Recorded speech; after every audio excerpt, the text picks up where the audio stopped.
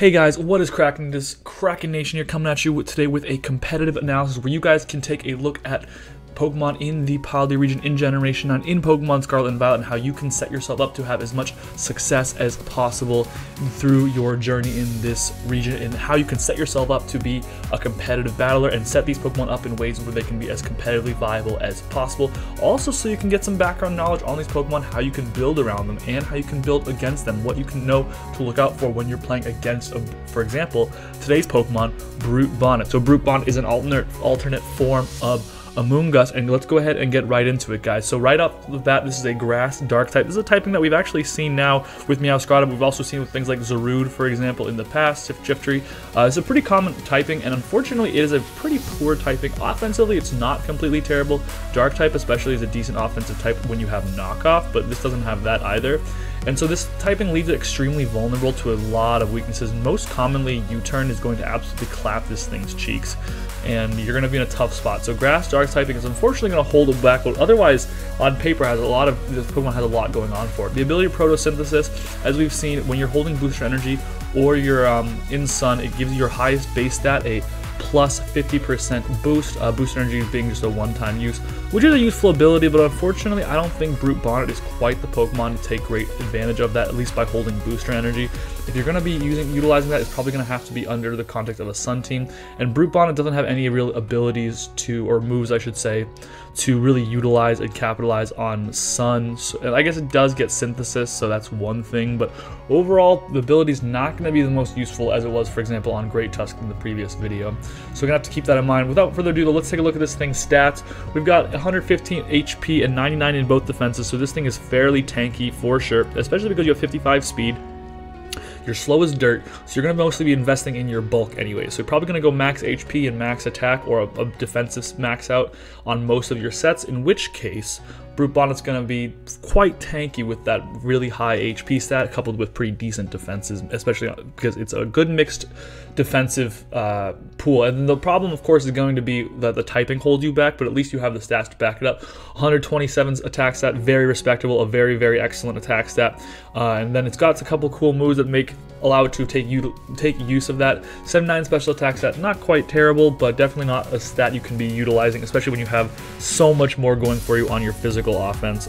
So overall, you're just looking at a Pokemon that has a really pretty tanky stat distribution with a really viable attack stat, but definitely poor typing and a speed stat that may hold it back just a little bit. So taking a look at notable moves, as you can see, it's a pretty short list here, but it does get the moves that it needs to get. So it does get coverage to hit steel types, which, for example, if we look at something like Zarude in the past, was something that Zarude really struggled with. So it does get close combat, which is a very viable move to hit those opposing steel types. It gets Crunch and C-Bomb for its stabs, but Sucker Punch is actually a really good move on a Pokemon like Brute Bonnet because, of course, you want to have priority, because it allows you to mitigate your otherwise god-awful speed, and Sucker Punch, usefully, is a priority move that also is stab on Brute Bonnet. So it's a really, really good move for Brute Bonnet in a lot of various settings. Also gets Zen Headbutt to hit things like opposing poison types, for example, which is quite helpful because otherwise you will be kind of getting walled by those as well. So between your coverage moves, you have moves to hit steel types, you have moves to hit poison types, you've got your stabs, and you've got a priority move, so it's got a very good offensive move pool to make use of. Spore, of course, is the Amoonguss special, and it's one of the better moves in competitive Pokemon. Of course, if you're operating in like Showdown, for example, you're going to have to deal with Sleep Claws and whatnot, but Spore is an incredibly effective move that just instantly cripples your opponent's team and whatever's in front of you. Synthesis for some recovery is quite nice, and then we have Taunt. You probably won't be able to run Taunt. You don't have space on most of your Brute Bonnet sets, but Taunt is there. But overall, some combination of Spore, your attacking moves, Synthesis is going to be, I feel like, your go-to setup. Taking a look at the first set I wanted to show off today, guys, I'm going to take a look at just tanky attacker. You've got a few different directions you're going to be able to go with Brute Bonnet, but this is the set that I think probably has the most chance at being viable. Making use of that Spore ability, we're going to run 252 HP, 252 attack, and Adamant Nature to maximize our offensive output while giving us as much bulk as possible. Item Leftovers is going to be the item of choice here. We can't run Black Sludge, keep in mind, because we are no longer a poison type. Grass Poison would have been a significantly better typing on this thing than Grass Dark, to be completely honest with you. But at least you get Stab Sucker Punch, which we're going to run because that is such a good move on Brute Bonnet.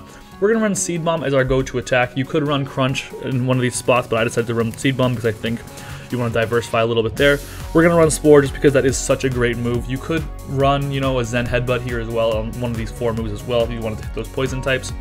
I'm going to suggest Synthesis or Close Combat in the last spot. Close Combat obviously allows you to have a really, a really strong coverage move against those steel types, but Synthesis gives you some recovery, which otherwise you don't have. Notably, the fact that this thing lost Regenerator holds it back a lot. Amoonguss, what makes Amoonguss a good Pokemon to use is pretty much Spore plus Regenerator is a very good combo for any defensive Pokemon. It comes in, the opponent brings in an offensive mon to beat Amoonguss, but they're afraid to do it because they're going to get put to sleep and then they can't beat Amoonguss.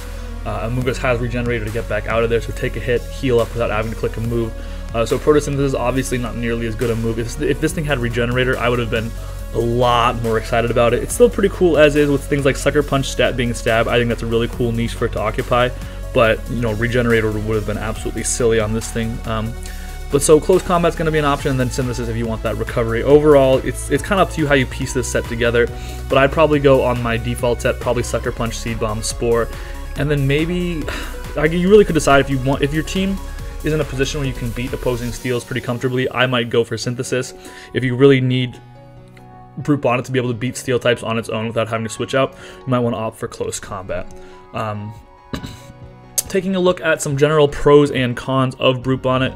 Good offensive power with access to priority to mitigate speed, like we talked about. Good Sucker Punch user makes this thing quite good in that regard. And respectable mixed bulk, like we talked about, is quite good. Nice. 115, 99, 99 is going to be quite respectable mixed bulk that'll have success in a lot of matchups. Now, unfortunately, there is a little bit of problem where your base power, especially your stabs, are underwhelming because if you're clicking Sucker Punch, that's not a very high base power move. Seed Bomb is not a very high base power move. Crunch is not a very high base power move. Close Combat is fine, but it's not Stab. So it's got underwhelming base power on some of its moves. Losing Regenerator, like I talked about, really sucks, and it does have very poor speed. So if you're not clicking Sucker Punch, you're in a tricky situation where you're awful typing, which I probably should have listed as a con as well. You're really relying on that pretty decent bulk set, which you have some bulk, right? But overall, your defensive typing is so bad and you're so slow that if you're not clicking Sucker Punch, you're probably taking a big hit every single time.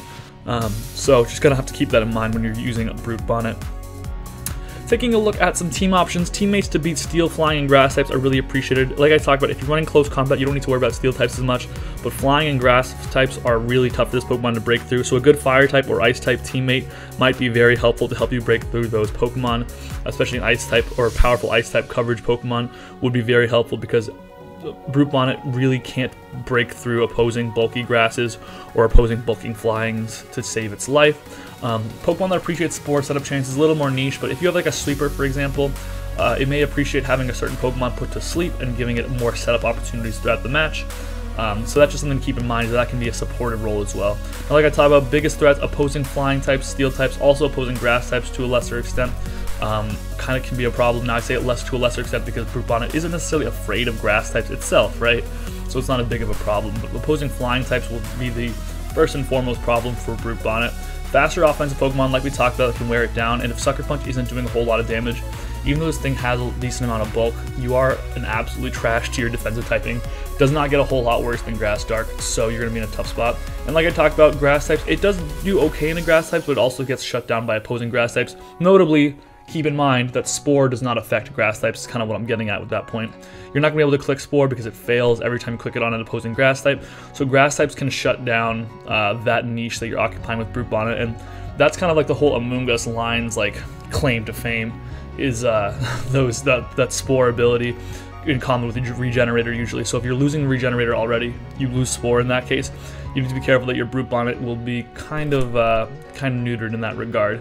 So guys, I am excited about this Pokemon. There is a lot going for it. I think that combination of that powerful Sucker Punch plus some access to Spore, you know, some recovery moves, some other coverage moves, it does have a lot going for it that Amoonguss didn't as an offensive Pokemon. You just need to be aware that it's not going to be filling the same role on a team that Amoonguss was able to do, which is that defensive role, for example.